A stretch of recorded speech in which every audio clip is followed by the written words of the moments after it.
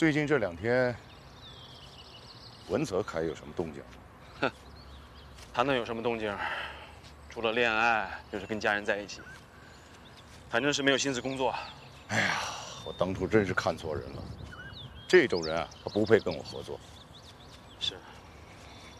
哎，那境外的买家联系好了吗？啊，现在有一家超大型的国际酒店集团，我觉得非常合适。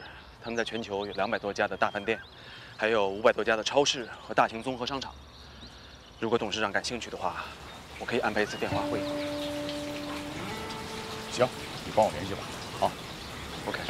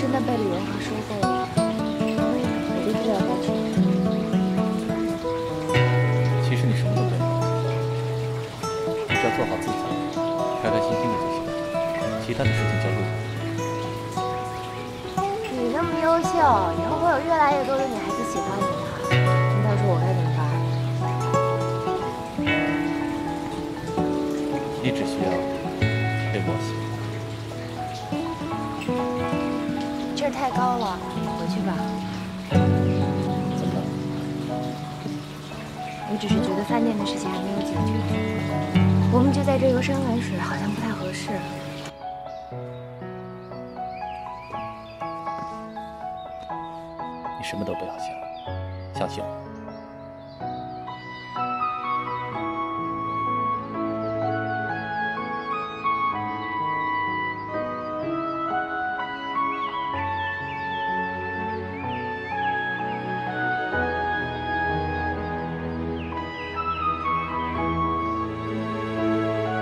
这份是我们向外面出售的会员合同，你看一下。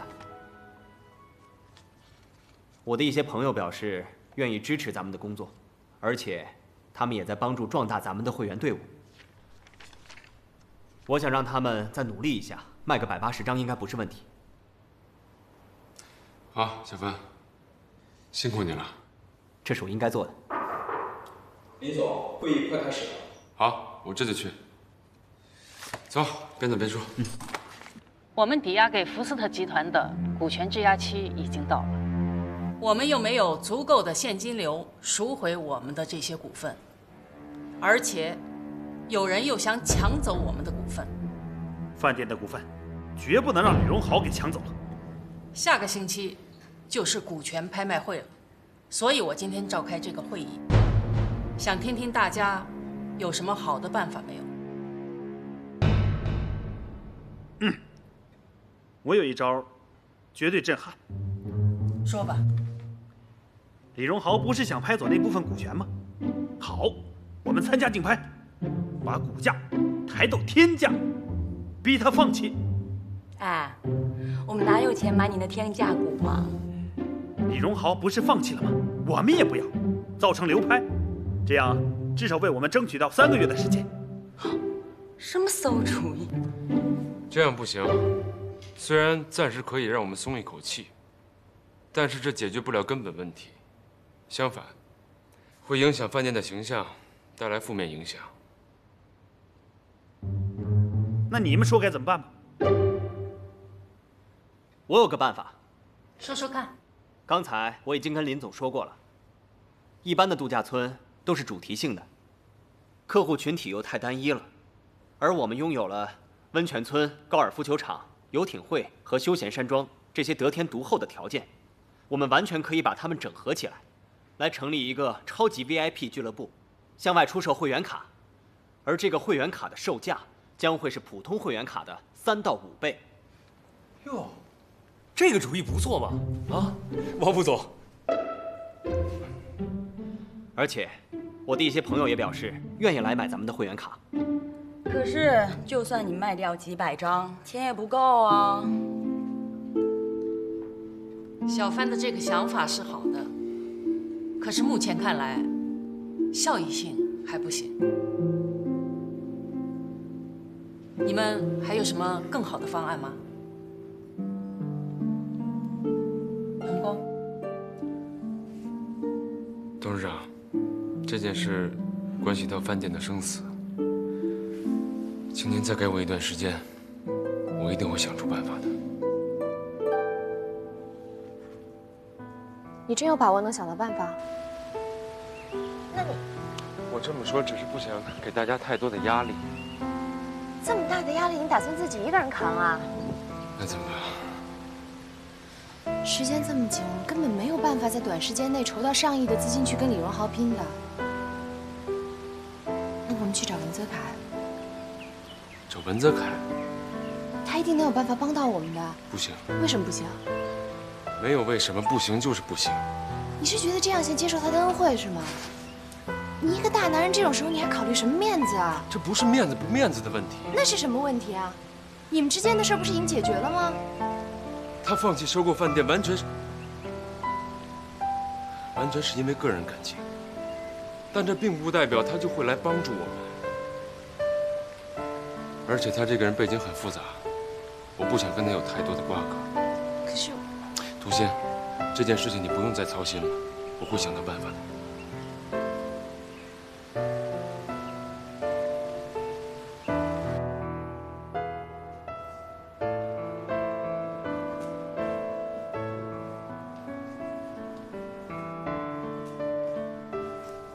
何女士，我们都为您准备好了，请您跟我来。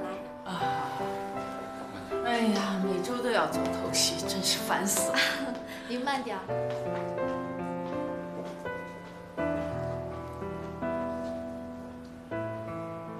病人现在的情况比我们想象的严重的多了，如果再不做手术的话，会更加恶化的。大夫，那现在就没有合适的肾源吗？何女士，我们走吧。我们正在找，但是这个概率实在是太低了。就算是找到了合适的肾源，做了移植手术，这个手术的成功率也只有50%。那就没有别的办法了吗？我们现在采取的是保守疗法，我现在也不好说，这要看病人的个人意志和病情的发展情况。不过你放心，我们医院肯定是会尽力的。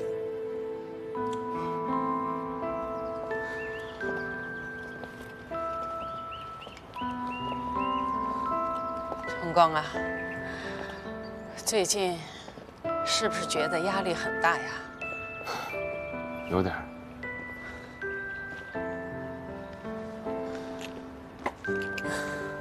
我们饭店现在所遇到的困难，本来应该是由老陆来面对的，可是现在却要由你来承担。当年你走了以后啊，老陆经常跟我说，让你离开是形势所迫，你应该理解他的苦衷。其实老陆他一直都在等你回来，可是没有想到这一等啊，就等了3年。小璐在去世之前，对这件事情还是很愧疚的。董事长，我知道，陆董当年让我离开饭店，也是迫不得已，我能理解。但是现在既然我回来了，不管有多大的困难，我都理所当然应该去面对。那就难为你了。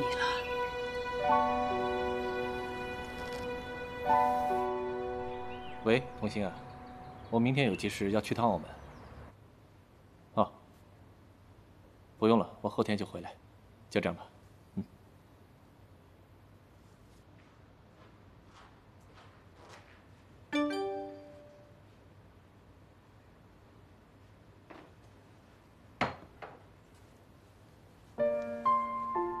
送你一份礼物。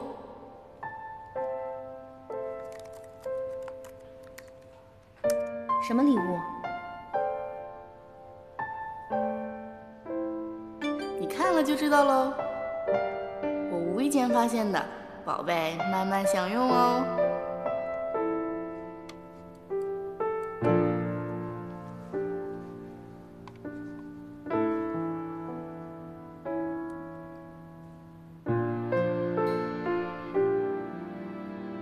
来澳门的第3天，我还是没有找到工作，四处碰壁，许多人都质疑我为什么从饭店出来。我不知道该如何解释，也不想解释。每天在街头游荡，阳光那么灿烂，可是总照不到我心里那片阴影。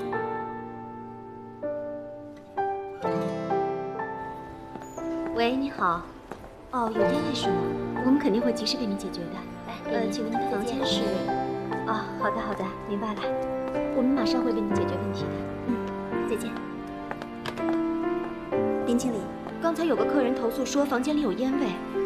他是吸烟房吗？不是，可能是通风设备的问题。报修了吗？报了。还是帮他换一间吧。可是大床房都已经没有了。那就帮他升为海景房。哦，好的。喂，好，我马上通知人过去。好，再见。Maria， 明天下午2点，在会议厅。来澳门的第408天，生活慢慢上了正轨。我试着让自己遗忘，试着融入这里的生活，结交新的朋友。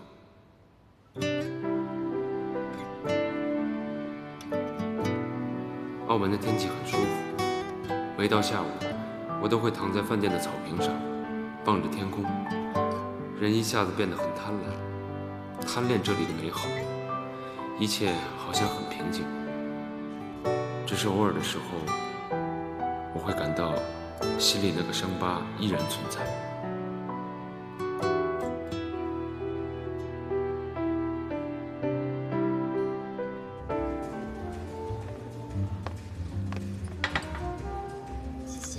大小姐，你要去澳门玩啊？我想去留学。去澳门留学？我想去学酒店管理。为什么是澳门啊？哦，想去追寻某人曾经生活的足迹，与某人的心灵更加靠近。酒店的股权马上就要竞拍了，一边是我爸爸，一边是崇光哥，我不希望他们中间任何一个人是赢或者是输，所以呢，我想出去学点东西，正好也考虑考虑我以后该干什么。那你决定了？以后啊都没有人来找我聊天了。我可以陪你视频啊。好吧，那我勉强答应你，但是你千万不能忘了我。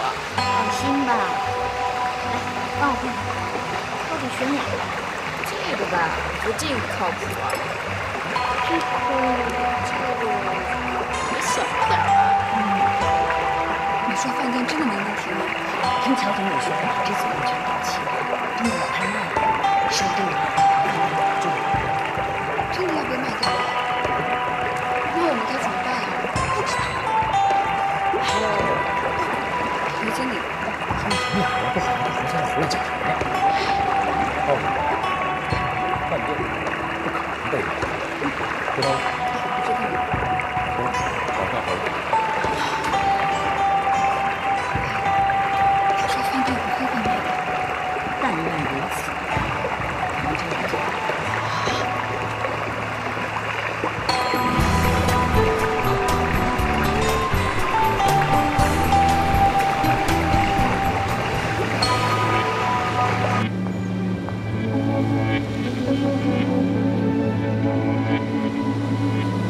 您好，有什么可以为您服务的吗？我找 AI 公司的道格拉斯先生，我是文森。好的，请稍等。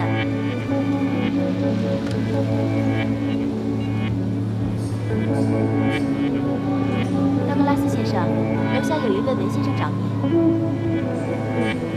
好的，好，再见。文先生，不好意思，文先生，道格拉斯先生请您上去。谢谢。不客气。老同学，你就想想办法吧。我知道，我们确实怠惰，这不碰到紧急情况了吗？你肯定有办法的，老同学，帮我想想办法。喂，怎么那么现实？王总，有办法了。什么办法？引军。什么意思啊？我们呢，先把李文豪等人约出来，套他的话，找到他商业欺诈的证据，以此为把柄，让他放弃竞争。开什么玩笑？李文豪会出来见我吗？他果然能见。要是他女儿呢？李嘉轩，我都安排好了。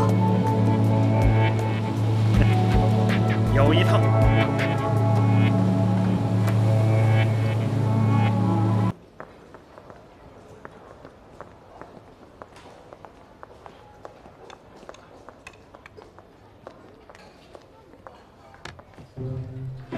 这男人呀，真没一个好东西。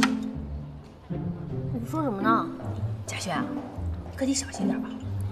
这刘经理啊，可是结了婚的人。你说什么呢？他刚才呀，非说自己手机没电了，非要用你手机打电话。我看呀，分明是想追你。这招啊，多俗啊！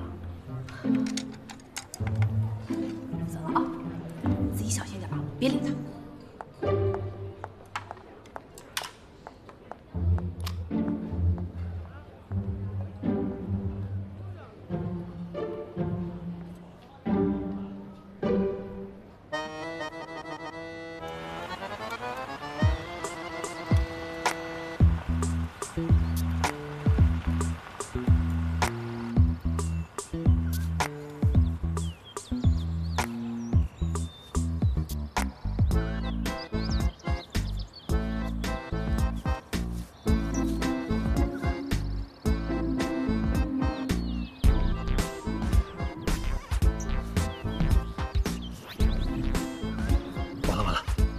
忘带录音笔了。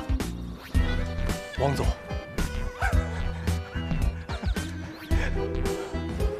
你手在抖啊！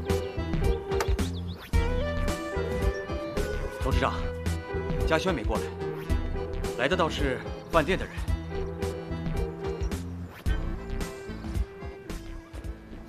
嘉轩，有事啊？刚才刘经理用我的手机给我爸打了一个电话，我觉得很奇怪。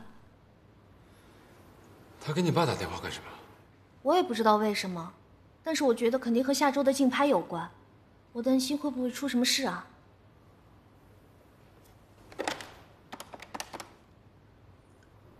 小帆，崇光哥，看见刘经理了吗？刘经理和汪总出去了。好，我知道了。他和汪振雄一起出去了。他们两个肯定是去见我爸了。你快点给汪经理打个电话吧。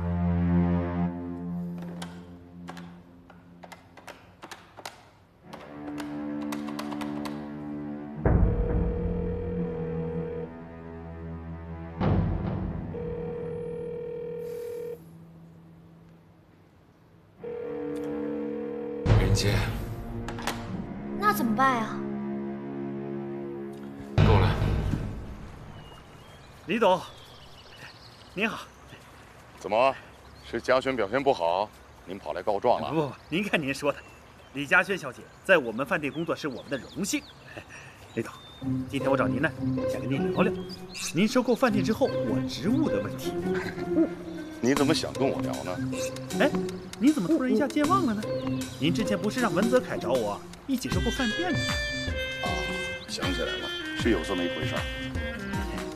我知道您是不会亏待帮过您的人的。哦，你是听谁说的呀？我们饭店的前财务总监。你说的是小王八吧？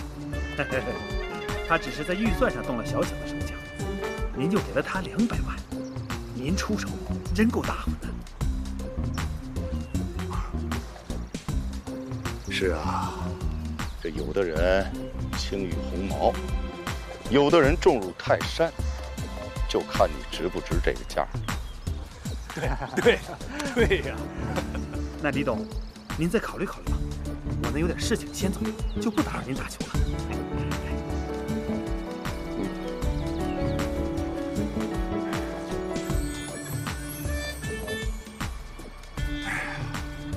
这九龙湖怎么会有这种笨蛋？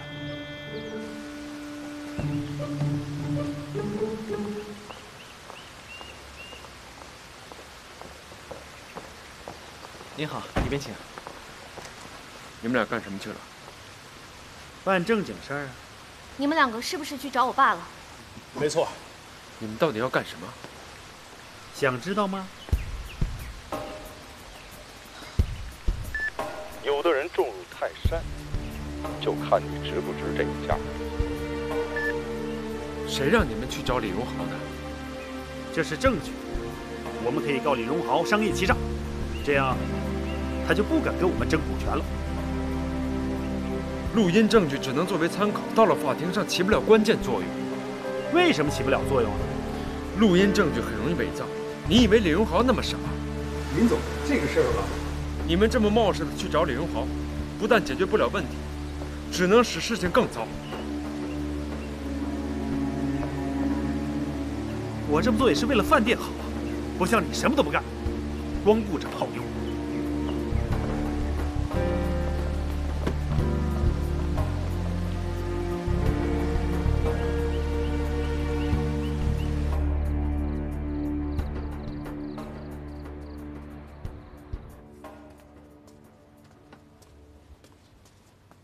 咖啡。小姐，您可回来啦？我去给你盛碗燕窝。谢谢。我的大小姐，你还知道回家呀？爸，你今天是不是见过饭店的人了？呀，这一回家叫文小姐啊？这帮白痴想用录音套我的话。你怎么知道他们录音了？他们冒充你来约我，我就猜到，这么低级的手段，也就他们想得出来。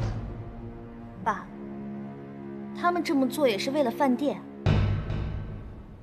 为了饭店？哼！我今天总算明白了，这么多年来九龙湖为什么死气沉沉，全是因为这帮废物。小轩，我劝你趁早离开这个地方，免得你自己受到影响，啊！我想出去走走。哎，小姐，燕窝。别叫他，让他去吧，反正他迟早会回来的。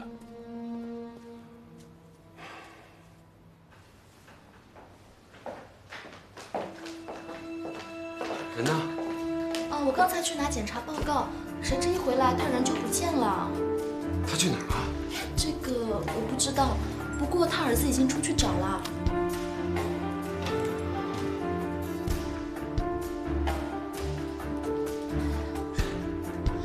你不接电话，会去哪儿呢？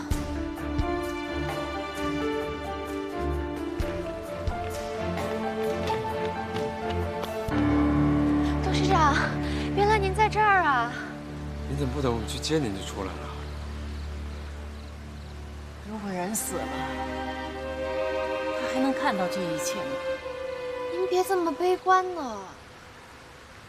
老陆现在一定在天上看着我们呢。他要是知道我们的饭店马上就要被别人夺走了，一定会很遗憾。董事长，您别这么想，一定会有办法的。崇光，我知道你也是没有办法呀。就算我们暂时失去控股权，以后我们也会找机会再把它拿回来呀。我希望我能看到这一天。一定会的。董事长，您这跑出来，大家都很担心，尤其是小帆，他找您找的都快急死了。您还是先回医院去吧。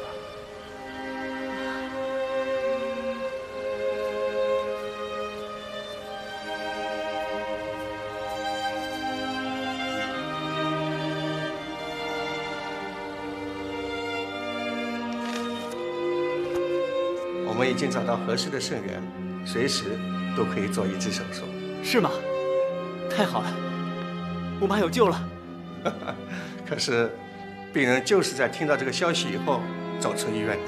什么？我妈？通常病人在做重大手术之前，情绪都会有一些波动，这很正常。你们要和病人多多的沟通，争取早日把这台手术做了，不要耽误了病情。知道了，大夫，谢谢。妈，明明已经找到了匹配的肾，你为什么不做手术呢？现在大家的心思都在拍卖会上，我这个时候做手术，不是给大家添乱吗？董事长，这怎么能是添乱呢？对啊，您一天不做手术，我们大家就一天不会放心的。行了，你们就不要劝我了，我已经决定了。妈，好了，我的病我知道，不会有问题的。小帆啊，明天你早班，你先回去吧啊。没事儿，我在这儿陪你一会儿吧。有他们两个在这儿呢，你先回去吧。那我先走了，您注意休息。明天我再来看您。好的，去吧。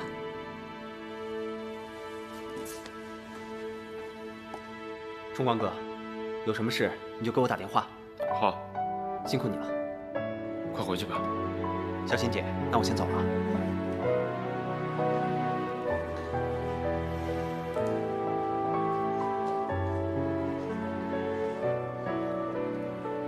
好了，你们两个坐下来，我有话跟你们说。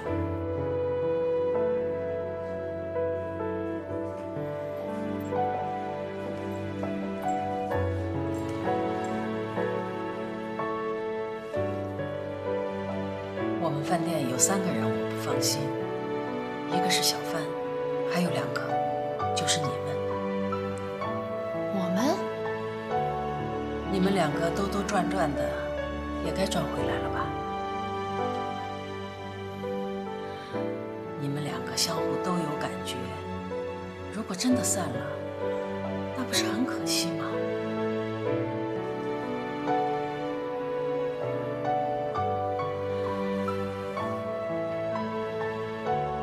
我希望能看到你们有好的结果，答应我。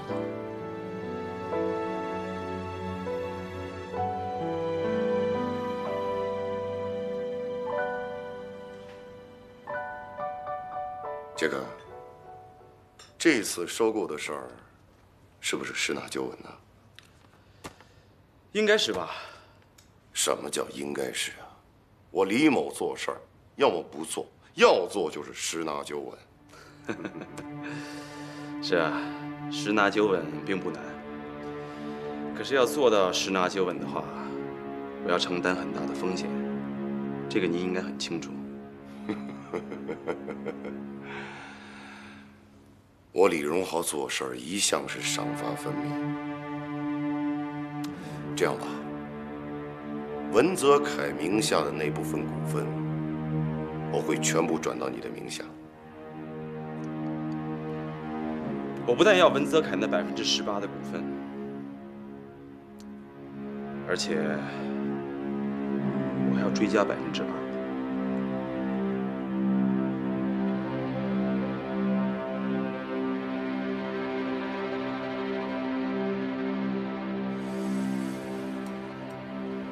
你的胃口倒是不小啊！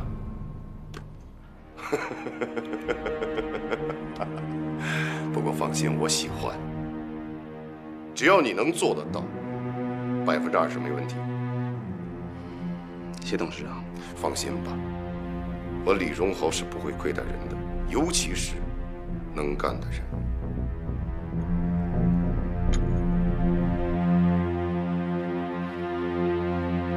哦，对了，刘董事长那8%的股份，过户手续已经办完了。嗯，很好。您打算怎么办呢？是找个买家卖出去？啊，先不急。我前一阵子在境外找了一家风投公司，他们嫌8%太少，所以呢，我们只能在下周的拍卖会上，把那40%的股权拍下来，他们才愿意一起买。董事长提的那家境外风投公司，我调查过，他们在业内的信誉非常不好。这是一些有关他们的报告。他们在商业操作上的信用一向非常差。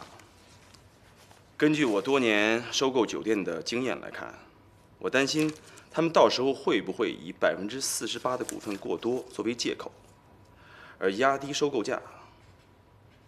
如果真是这样的话，董事长，您的处境就非常被动。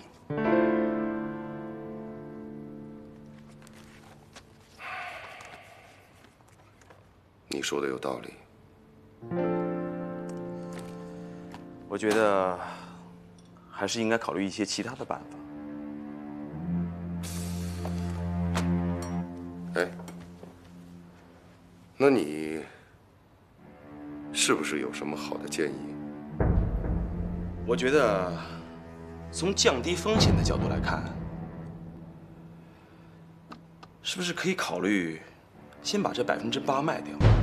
我现在倒是有一个现成的买家，价钱给的也不错，比市场评估价高出5个百分点。哦，好，当然了，具体是卖还是留，还是听您的意思。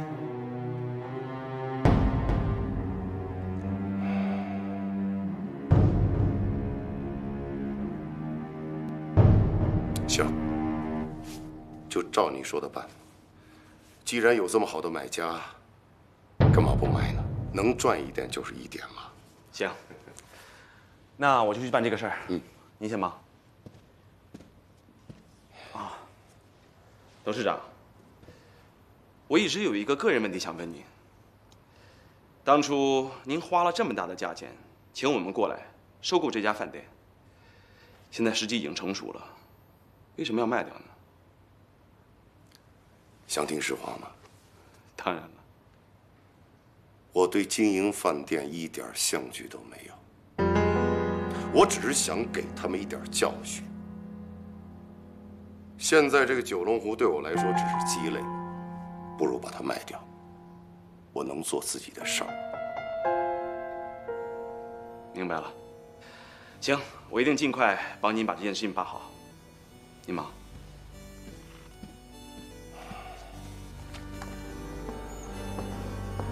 博物馆就在外滩的边上，酒店有班车过去，可以再打个车，估计1个起步费就到了。好，谢谢，不客气。嘿，我回来了。这么快啊？对，给你带了一些澳门最出名的醉香园杏仁饼。我最喜欢这个了，不在这耍了。哎，你就这么走了？干嘛？我也想要。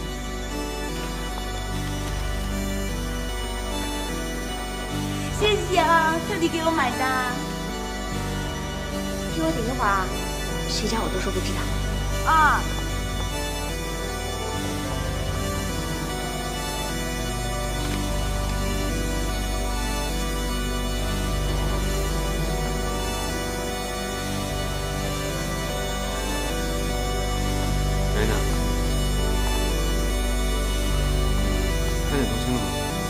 台了。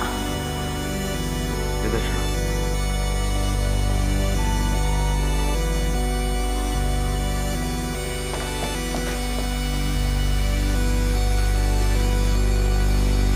这么着急从澳门赶回来为什么啊？其实我这次去澳门，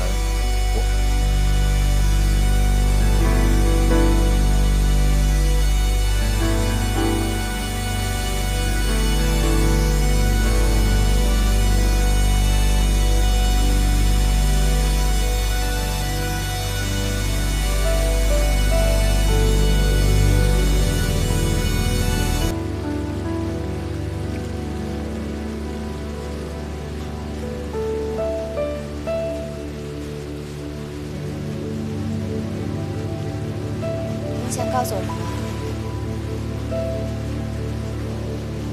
没什么。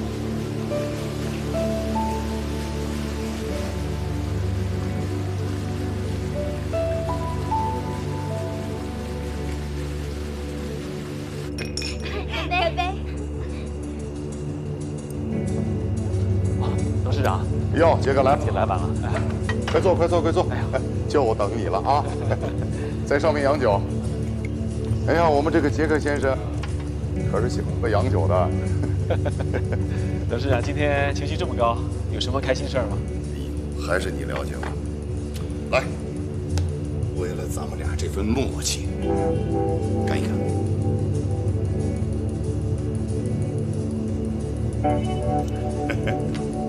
董事长，这个是明天拍卖会的一些资料，我给你准备好了。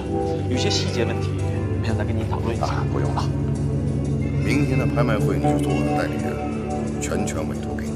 这个不太合适吧？为什么？虽然说我们做了一些周密的安排，可是毕竟是一个很大的项目，万一要是失败的话，失败？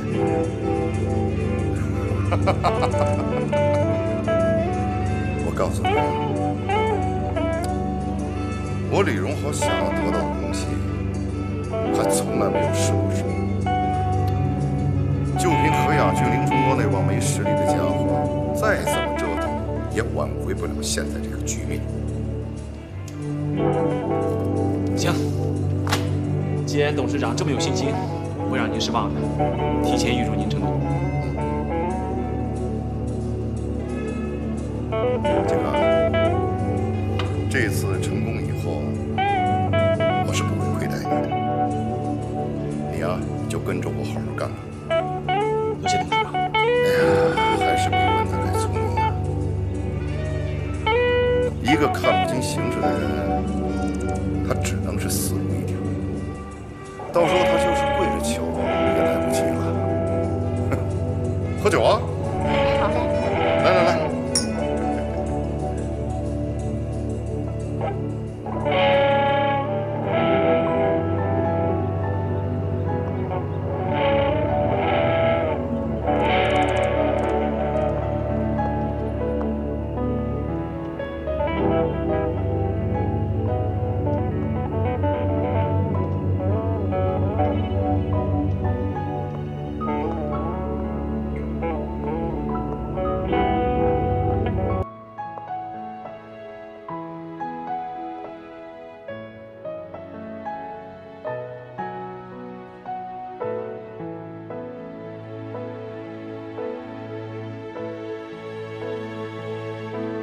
还记不记得我们第一次在教堂？我都没有听完你的小秘密就睡着了。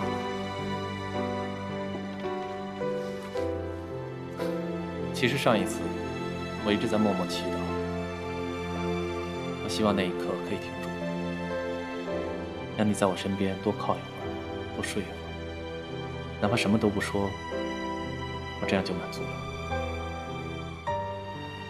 如果日子能够回到我们刚刚认识的时候就好了，什么都不用想，不像现在要做那么多艰难的选择。我一直都觉得幸福离我好近，可就是抓不住，这种感觉真的不好。那为什么我们不可以简简单单去爱呢？就像以前一样，这世界只剩下你和我。可我不能只想着我自己，我不能为了我自己的幸福看着那么多人承受痛苦，我不能那么自私。你是在担心林崇光是吗？林崇光在你心目中永远是第一位。我是会担心林崇光，我也担心饭店的每一个人，因为饭店就是我的一切，无论让我做什么都可以，只要能够保护我的家，保护我的家人。那你有没有想过，有时候放弃也是一种保护？放弃？你不觉得这2个字太残忍了吗？你为什么就不能帮我们呢？就算我求你，你都不能吗？虽然我现在不跟李荣豪在一起，但不代表我会跟林崇光站在一边的。我是我只会做一些我自己认为有价值的事情。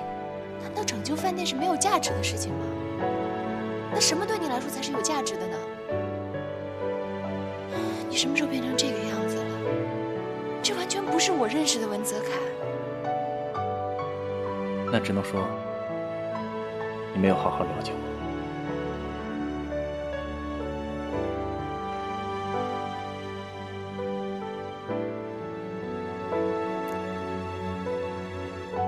好了，我累了，我先回去了。